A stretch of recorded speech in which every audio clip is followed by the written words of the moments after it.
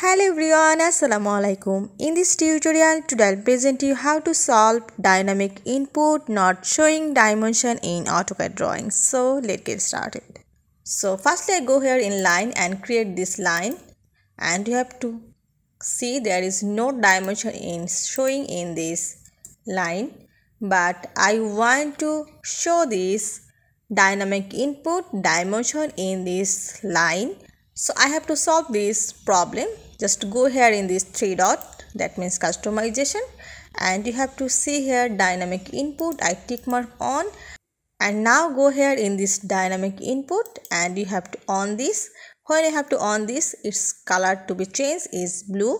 And now go here in this again in line and create this another line, and you see this dimension is to be show on this display, and this is the dimension and this is also the angle of this line.